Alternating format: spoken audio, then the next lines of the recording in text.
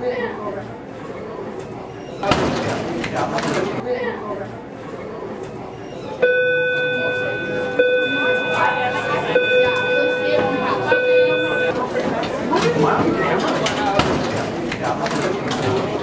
IB designation gives us a world school status, so it really elevates our students in our school to be able to compete on the world stage. I think that it just opens up your eyes and your perspective about things, so you can learn more about how things happen and why we learn about math or why we learn about science. I think the IB program is really enriching for our students, and it encourages them to be a well-rounded student.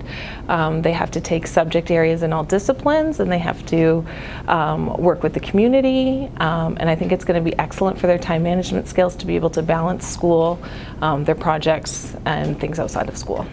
Universities like to see you trying to challenge yourself for a rigorous program, and they want to see that you want to excel, or not excel, but push yourself to do something that you probably wouldn't do or step out in your comfort zone. And with the International Baccalaureate, that's something that I aim to do, not just to show universities, but I want to push myself to become a more well-rounded individual and become better than I was previously.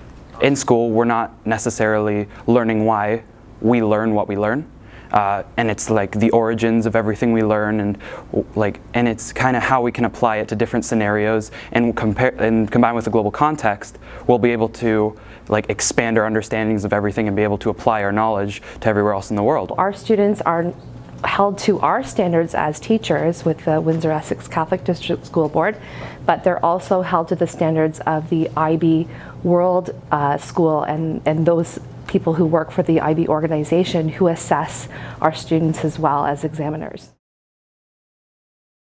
I want to do my undergraduate in either human biology, or in McGill I want to do anatomy and cell biology, and then from there I want to go into medicine and specialize either in dermatology, orthopedic surgery, or plastic surgery. I'd love to be a scientist because I just find that science is fascinating, and it's something that can never really get boring because it's expanding infinitely, and you can just keep learning and learning and learning. Well, looking ahead, it opens up opportunities for me as a teacher and as an educator to possibly become an examiner one day.